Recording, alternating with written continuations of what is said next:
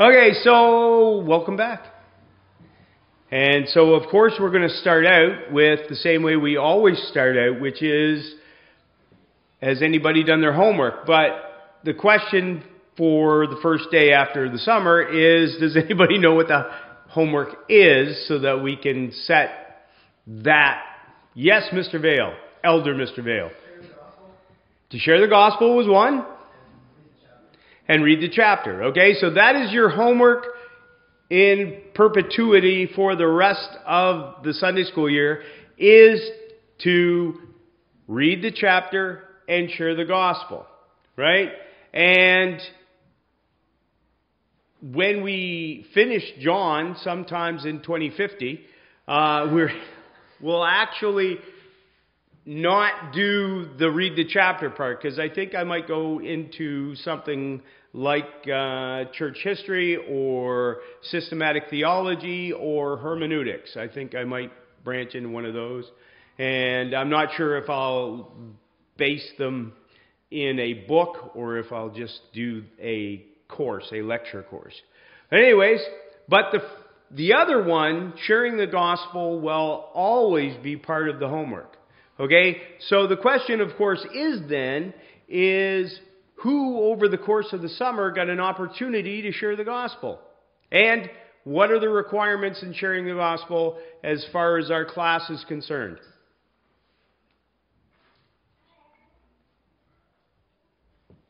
Okay, can you just throw a gospel tract at somebody out of a moving vehicle and hit them and call that sharing the gospel?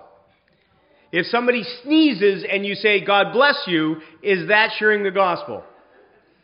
No. Okay, so what did you have to do according to the class requirements to share the gospel? You actually have to communicate with the person. And it can't be on Facebook. Well, I will put some caveats for the electronic side of things. Because if you're obviously on Messenger or something with somebody far away and you actually share the gospel with them, then I will count that. But if it's just a general conversation and God happens to be mentioned, that does not count.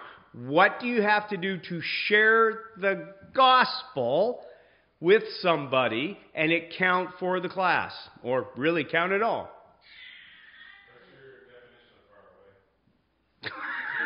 Anywhere in the world, if you communicate over Messenger or text or the telephone or anything with somebody anywhere in the world, then, and you share the gospel with them, then that counts.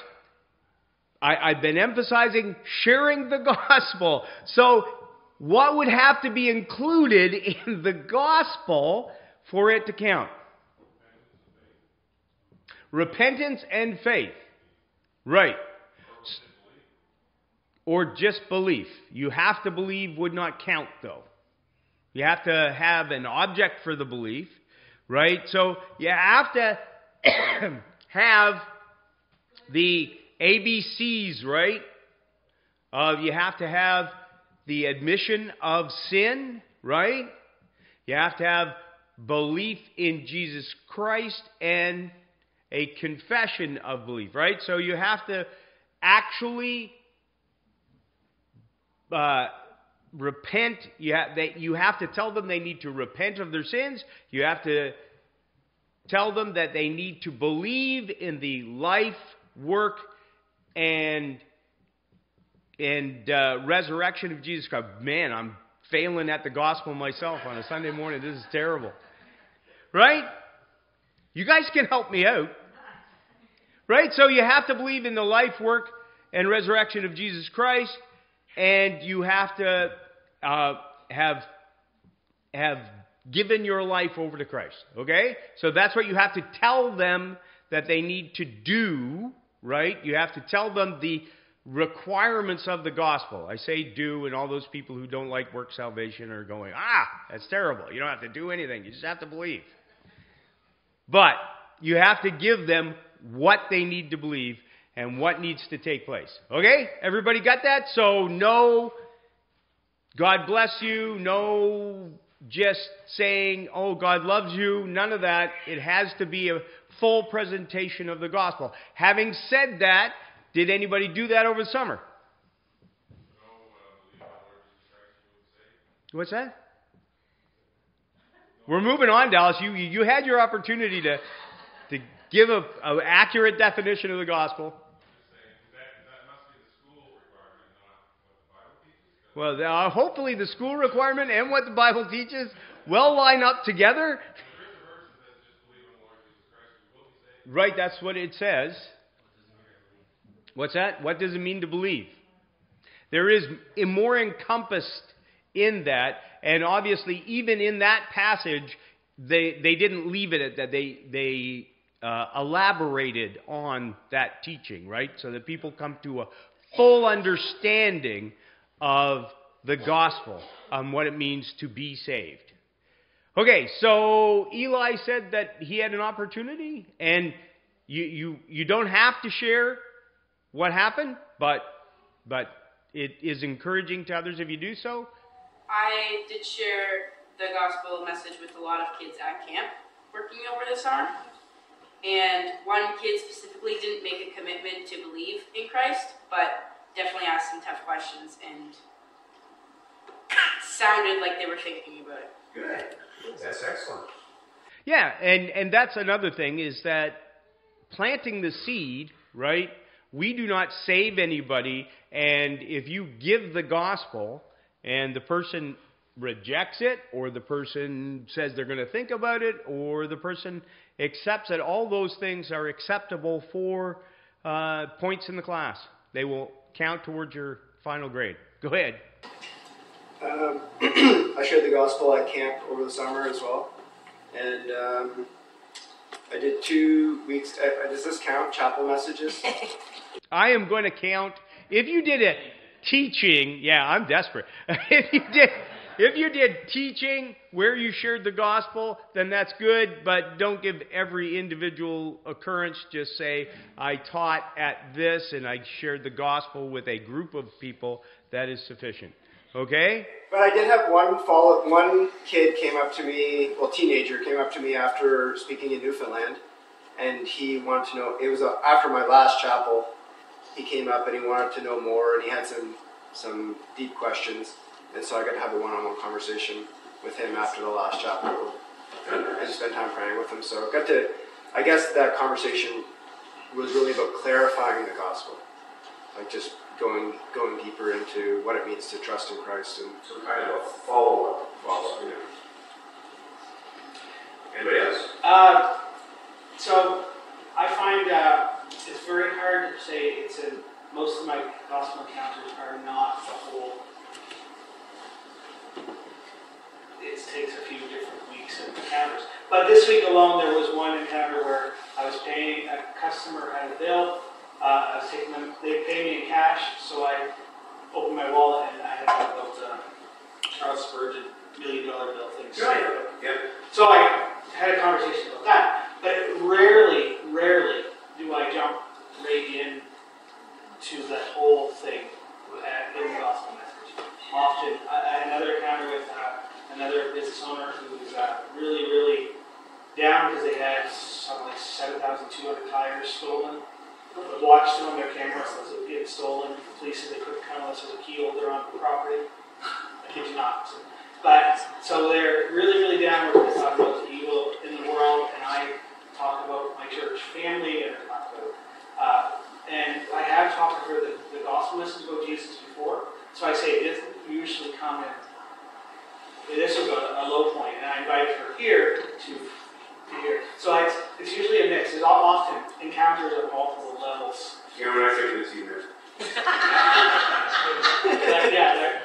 we're talking about the gospel message of the track, yes, there's one there where it's kind of encapsulated in the whole thing. But that's how I had no idea about the backstory or anything.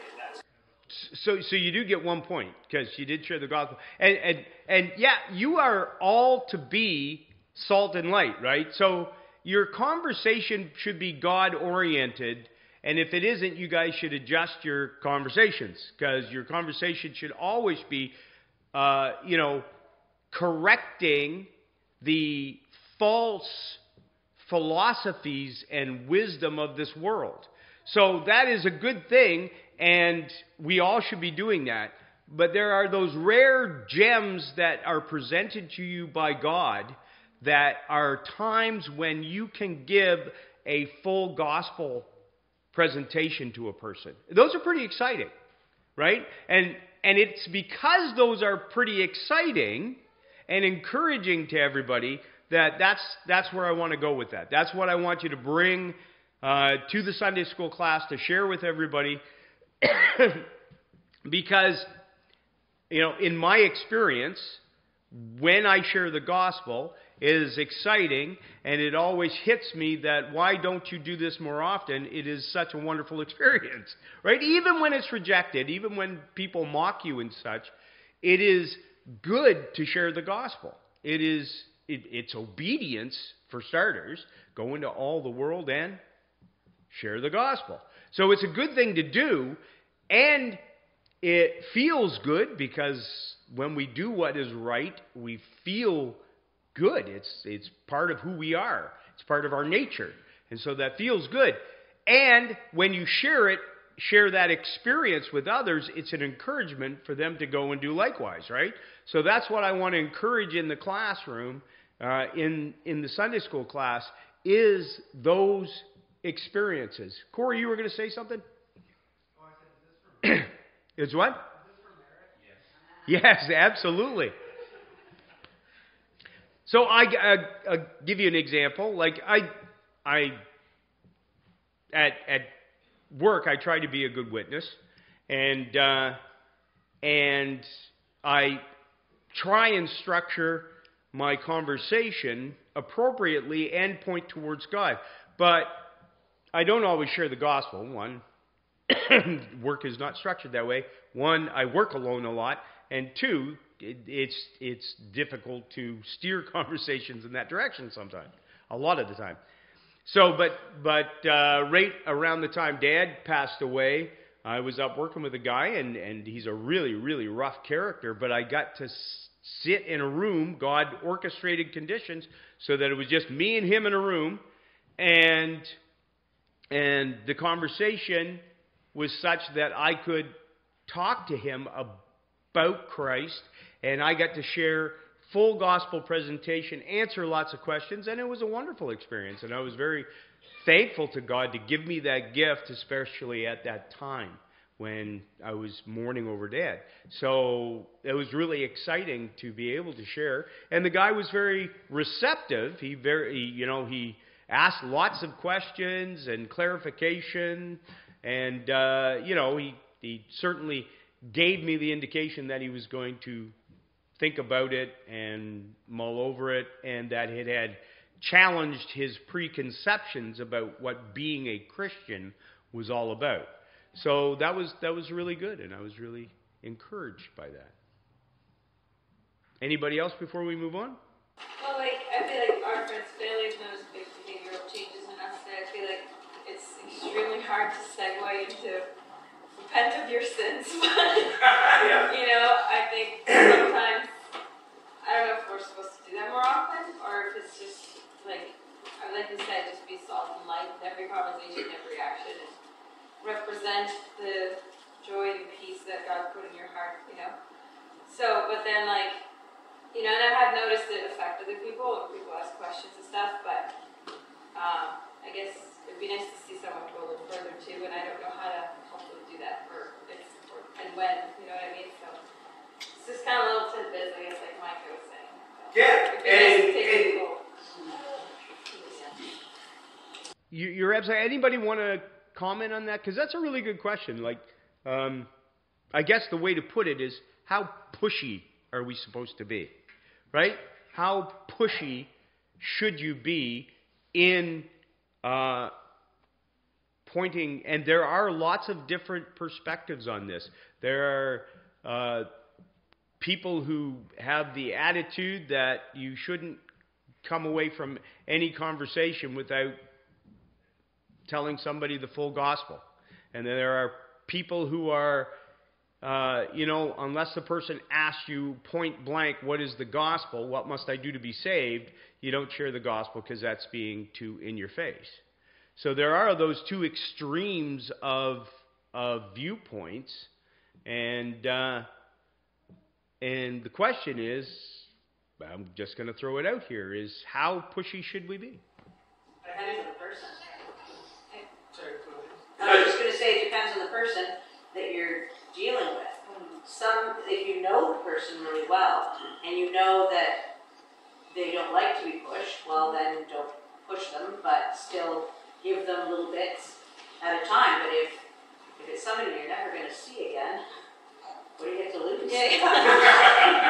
I think sensitivity to the Holy Spirit. Yeah. So if you're going into a conversation and in your heart the Lord is saying, you should say something, there's two different things that happen with me.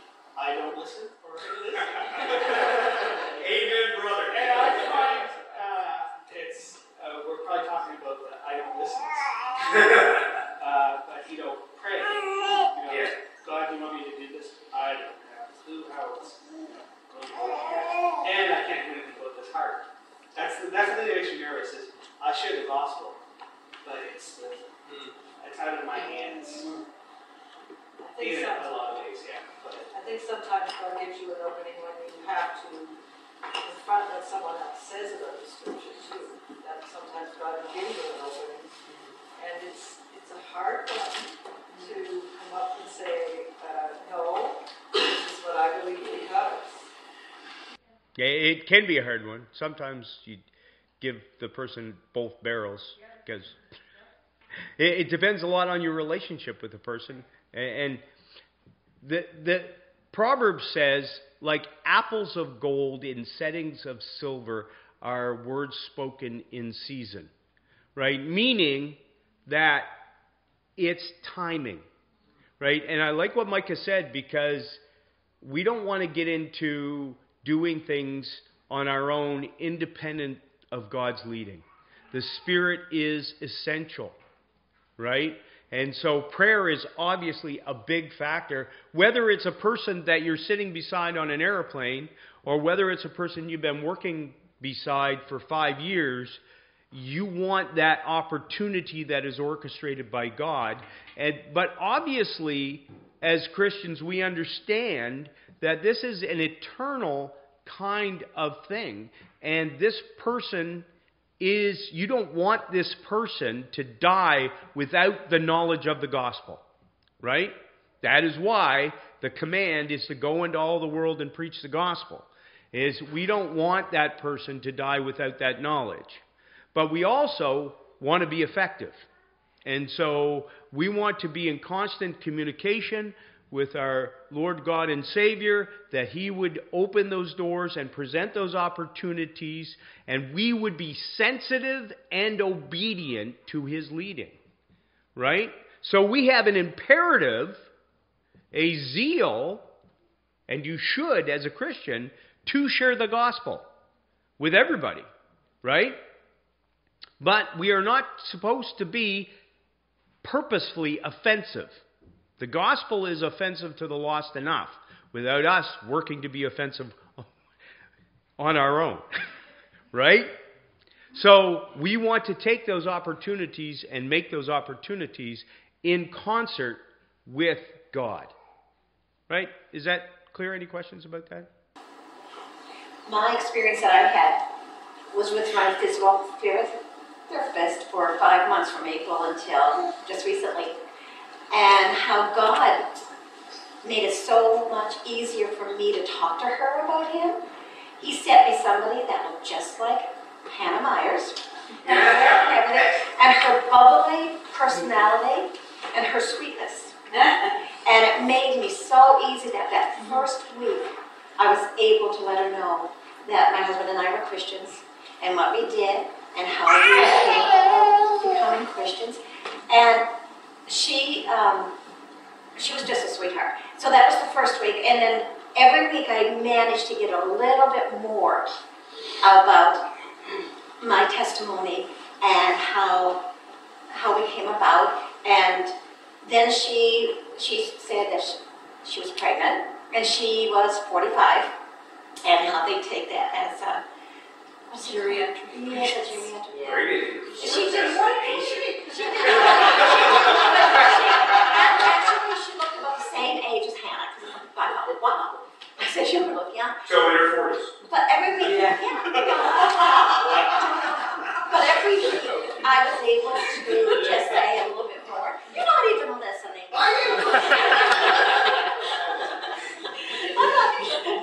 But every week, I always said something about God and about what He has done in our lives. And on that last day I saw her, it was sad because you get to know them more on a friendship and a physical relationship as, physiotherapist and trying to heal your knee. And but anyhow, that last day, the week before, she said they were looking for a house. And they were looking in Grand Bay, but it didn't happen. They found a house in Milledgeville, and everything opened up so quickly, and they were going to be in it within 3 weeks. And I said, Dad, her name is Daphne, too, which made it that much even better. But she said that, and I told her, I said, do you know, Daphne? I said, God's hand has brought you all through this to get to the point where you found the perfect house for you and your husband and family. And I shared the gospel with her more. And on that last day, I gave her a hug, of course, and she said, I have never met anybody like you. All the clients that I've had, I've never met anybody like you. And I really, really thank God for putting you in my life.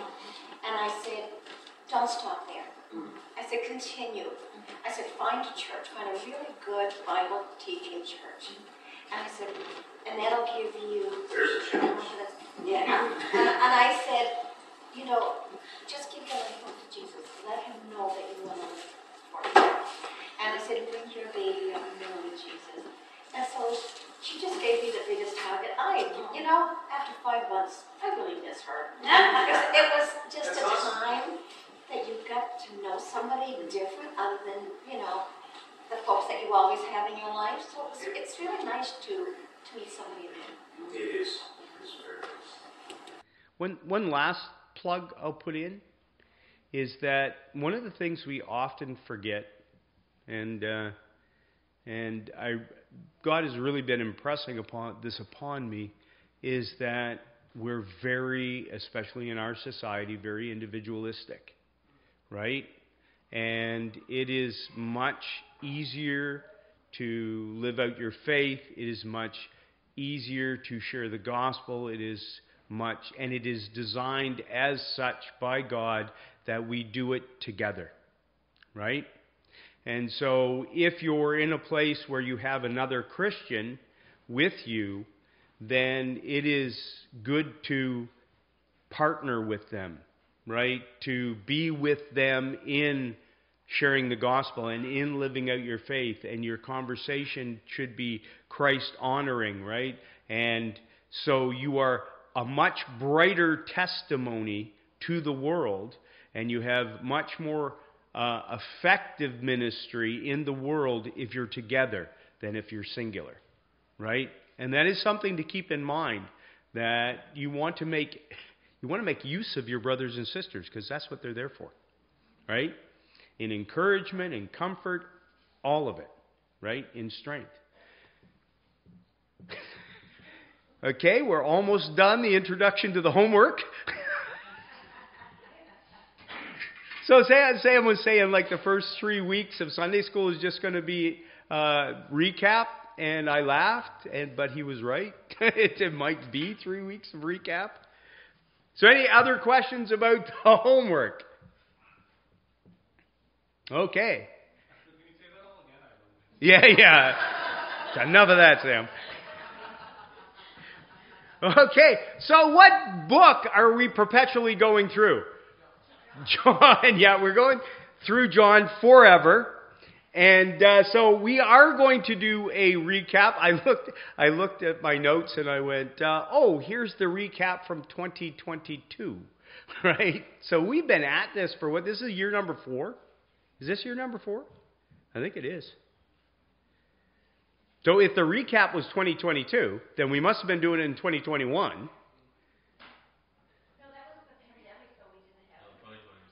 Oh, yeah, it was a pandemic. So we weren't doing Sunday school during the pandemic. So were we doing it in 2020? That was pandemic too.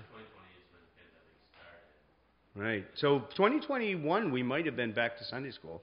So we probably did it 2021, 2022, 2023, and this is 2024. So this is the fourth year for the fourth gospel. So this is perfect. We'll end up the fourth gospel in the fourth year. I like that. That's symbolic somehow. All right. So we're going to go over, because we have some new people, and I want you guys to answer all of these questions on your own because you've learned all this. So we're going to go over the introduction to the fourth gospel. Okay, and we're going to start right from the beginning. Who wrote the Gospel of John? John. How do we know that? I miss Hendrik. He has all the controversial stuff he'd say, I was going to say German higher criticism, but that would be a nasty insult, so we'll stay away from that. Okay, who wrote it? John. Why do you believe that? Does it say it? Does it say, I, John the Apostle, being of sound mind and body, hereby write to you the gospel about Jesus Christ?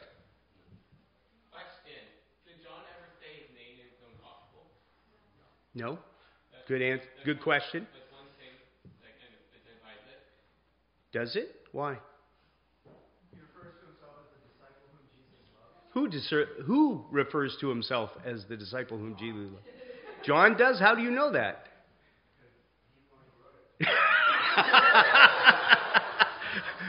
Okay. Anybody familiar with circular arguing? Yeah. There we go. Okay, the Gospels, by and large, do not give you their names. Like, I, Matthew, wrote this. I, Mark, wrote this, right? So there is a bit of tradition involved in the church's understanding of who wrote them. Yes, sir? It's called the Gospel of John. Yes, it certainly is. Again, traditionally, it is ascribed to John, but there's some reasons. We don't just say, hey, I like John, and I want him to have a gospel. So I'm going to say John wrote this one. Because this seems like what I would think he would write. Right? So, but we are really confident that it is John that wrote this gospel. Okay? Yes, Elizabeth? I found something at the very end of the book. So, at the very end, this is the disciple who was bearing witness of these things, and the disciple that's being referenced is the disciple that Jesus loved. Okay. So, it's a disciple who Jesus loved, and it's an eyewitness. That is evidence that John is not mentioned in this gospel is also evidence. So we're going to talk about two forms of evidence, which we talked about before, and we're going to do this quickly because this is a recap. And we got external evidence and internal evidence. So internal evidence is the evidence within the text that gives us indications about who wrote this gospel. And one of the evidences is that John is never mentioned. Now, is John a prominent figure in the gospel narratives? Absolutely, right? So, he is one of the 12, but he's also one of the very inner core. We know that from the synoptics. We'll get onto the synoptics in a second. Okay, so he's one of the inner core of the apostles, of the disciples of Jesus Christ, and yet he's never mentioned by name in this gospel. So one of two things has to be true. One is that whoever did write it hated John, right? He had to hate John. He edited him right out of the text. Or, if it was John, he did not want to refer to himself by name, right? As a sign of humility. But he did put himself in there because it's hard to avoid him. He put himself in there as the disciple Jesus loved, right? And that's a pretty good way to refer to yourself without referring to yourself. Right? So we have that kind of evidence that he isn't included.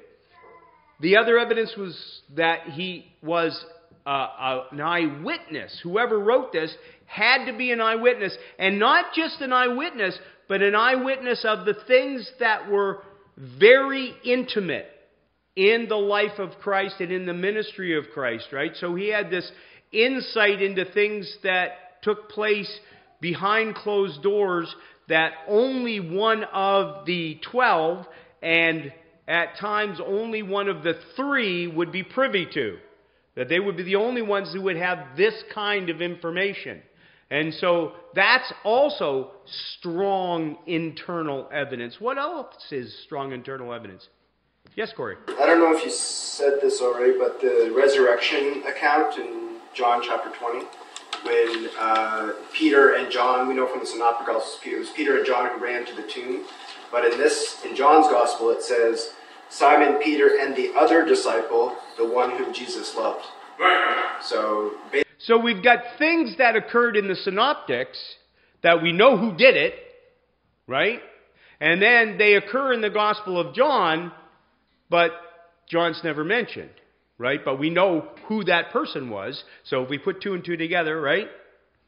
It's John, obviously. Okay, stylistically, it's John kind of style, because we have a label on the epistles of John, and the style matches up, especially 1 John and the Gospel of John are, the content is almost mirrored, right? It's right there. So we have those kind of internal evidences that we also have other things like, obviously it was a Palestinian Jew because he knows all about Palestine. He was obviously a Jew because he knows all about the festivals and all about Jewish customs. And so you have all these things that indicate it was obviously a person that would fit John's description. Right? So there are some other things, but I think we'll leave it there for the internal evidence. So there's enough internal evidence to really make a very, very, very strong argument, a conclusive argument, if you ask me, that it was John, the apostle, that wrote this. What about external evidences? Does anybody remember any of the external evidences? Yes, ma'am. My Bible says that Irenaeus testified on behalf of Polycarp that John wrote it. Who was Irenaeus? An early church father. Okay, so Irenaeus, he wrote a very famous book called Against Heresies, right? But he was a disciple of John, right? So he had, some secondhand information, but very close to the original source. And he wrote that John wrote this book in Ephesus, right, at the end of his life. So the external evidence, which is not just that, some of the heretics said it was John, and some of the early church fathers said it was John. So the consensus from the church has consistently attributed this gospel to John. Right? So those who knew John passed on to their disciples that it was John, and the consensus of the church pretty much universally stated very, very early on that this was the Gospel of John. And of course we have some fragments of the Gospel of John early on to show that it was authentic, but we're going to leave the authenticity of the Gospel out. We've covered that in previous, but we want to go to authorship and timing and stuff like that. And we're pretty much out of time, and we haven't even got through the authorship. We have location, time, purpose, themes, stuff like that left to go. So, in 4 weeks, we should be actually back to the text. So, anyways, we are done for this morning. Thank you.